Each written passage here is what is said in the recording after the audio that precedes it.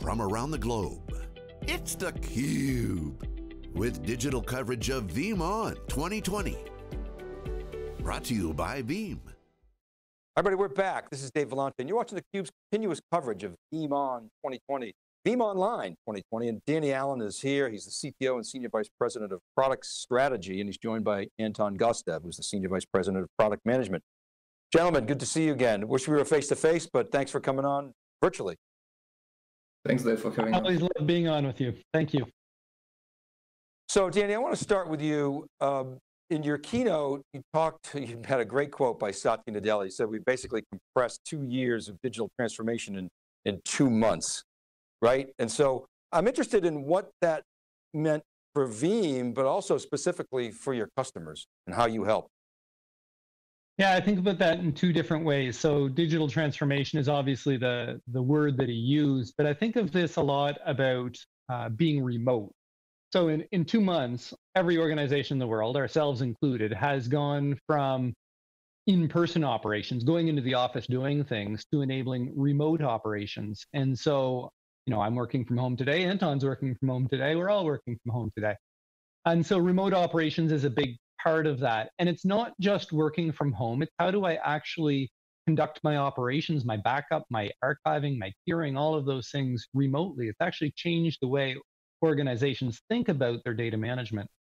Not just operations from the sense of internal processes, but also external processes as well. So I think about this as remote offerings. So organizations say, how can I take where we are today in the world and turn this into competitive advantage? How can I take the services that I offer today and help my customers to be more successful remotely? And so it has those 2 aspects to it: remote operations, remote offerings, and of course, all driven by data, which Veeam protects. So Anton, there's a saying, it's better to be lucky than good. And I say it's best to be lucky and good.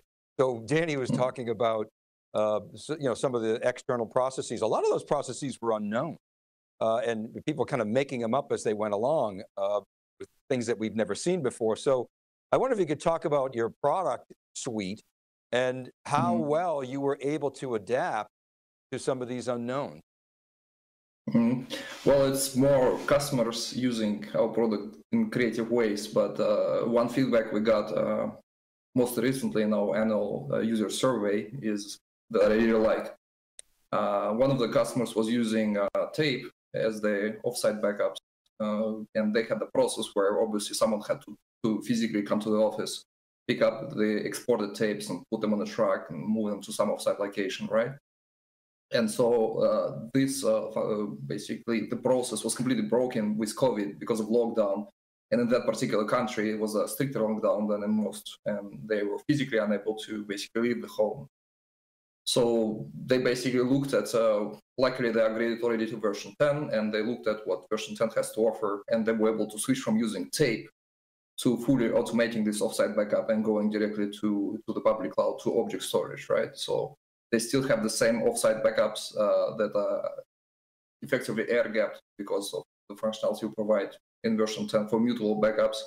As soon as they create it, they automatically ship to object storage, completely replacing this manual offsite tape process. So I don't know how long it would take them, if not COVID, to move to this process. Now they love it because it's so much better than what they did before. That's amazing. Yeah, I'll bet.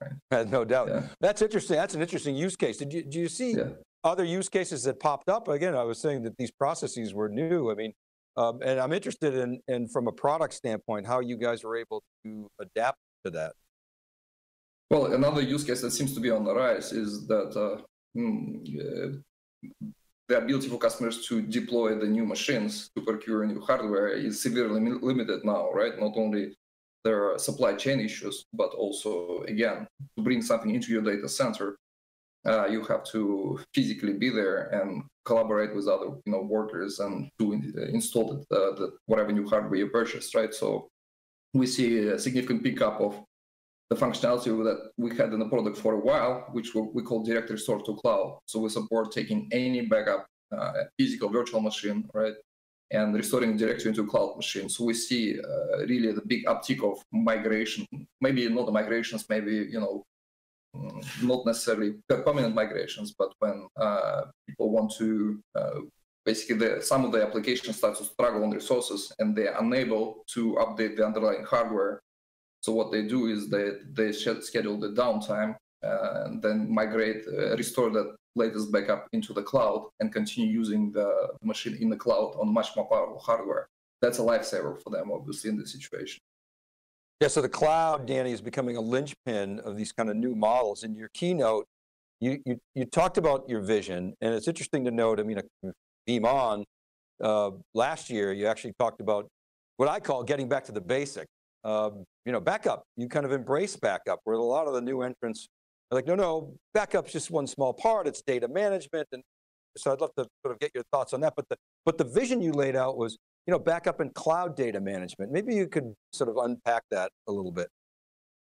Yeah, the way I think about this is step one in every infrastructure, it doesn't matter whether you're talking about on-prem or in the cloud, step one is to protect your data. So this is ingesting the data, whether it be backup, whether it be replication, whether it be long-term retention. We have to do that. Not only do we have to do that, but as you go to new cycles of infrastructure, it happens all over again. So we backed up physical first and then virtual, and then we did, cloud. And in some ways, containers we're going towards, we're not going backwards, but people who are running containers on-prem. So we always go back to the starting point of protect the data. And then of course, after you protect it, then you want to effectively begin to manage it. And that's exactly what Anton said. How do you automate the operational procedures to be able to make this part of the DNA of the organization? And so it doesn't matter whether it's on-prem or whether it's in the cloud, that protection of data and then the effective management and integration with existing processes is fundamental for every infrastructure and will continue to be so into the future, including the cloud. And it's only then when you have this effective protection and management of it, can you begin to unleash the power of data as you look out into the future, because you can reuse the data for additional purposes. You can move it to the optimal location, but we always start with protection and management of the data. So Anton, I want to sort of come back to you on this notion of cloud being a key portion of that. When you talk about security, people say you layer. Should we think about the cloud? Is it another layer of protection? And then Danny just said, it doesn't really matter whether it's on-prem or in the cloud. It doesn't matter if you can ensure the same experience. If it's a totally different experience, well, then it's problematic. So I wonder if you could address sort of both the layers. Is cloud just another layer? And is the management of that actually, how do you make it quote unquote seamless? I know it's an overused word, but from a product standpoint. For larger customers, it's not necessarily a new challenge, because it's rare when the customer had a single data center, right? And they had this challenge for always, right? How do you manage my multiple data centers with a single pane of glass? And I would say public cloud is not necessarily at some new perspective in that sense, right? Yeah, maybe it's even makes it easier because you no longer have to manage the most important aspect of security, which is physical security, right? So someone else manages it for you, and probably much better than most companies could ever afford in terms of securing access to their data center, right? But as far as networking security and how those multiple data centers interact with each other, that's essentially not a new challenge, right? It is a new challenge for smaller customers, for SMBs that are just starting. So they had their own small data center, small world, and now they're starting to move some workloads into the cloud. And I would say the biggest problem there is networking, and Veeam actually provides some free tools, we call it VeeamPN, to make it easier for them to make this first step of securing the networking aspect of the hybrid cloud, hybrid cloud reality that they're in now, with these workloads moved to the cloud, but also keeping some workloads on-prem. Mm-hmm. The other piece of cloud, Danny, is SaaS. You guys were, if you weren't the first, you were one of the first to offer SaaS backup, particularly for Office 365. And a lot of people just, I think, rely on the SaaS vendor. Hey, they've got me covered. They've got me backed up. And maybe they do have them backed up, but they might not have them recovered. How is that market shaping up? What are the trends that you're seeing there? Well, you're absolutely right, Dave, that the focus here is not just on backup, but on recovery. And it's one of the things that Veeam is known for. We don't just do the backup, but we have an Explorer for Exchange, an Explorer for SharePoint, an Explorer for OneDrive. You saw on stage today, we demoed the Explorer for Microsoft Teams. So it's not just about protecting the data, but getting back the specific element of data that you need for operations. And that is critically important, and our customers expect and need that. If you're depending on the SaaS vendor themselves to do that, I won't be derogatory or specific about any SaaS vendor, but what they'll often do is take the entire data set from 7 days ago, we'll say, and merge it back into the current data set. And that just results in, a complete chaos of your inbox if that's what they're merging together.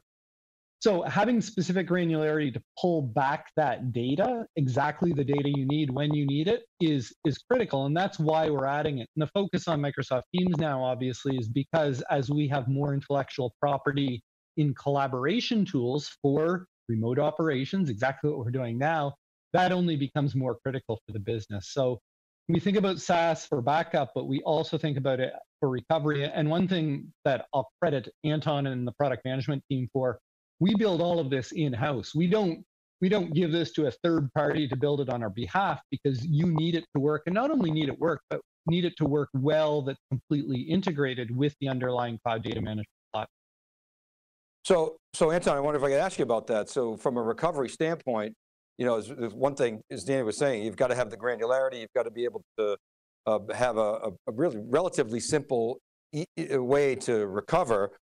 But because it's the cloud, there's latency involved. And how are you, from a product standpoint, dealing with making that recovery as consistent and kind of predictable and reliable as you have for a decade on-prem?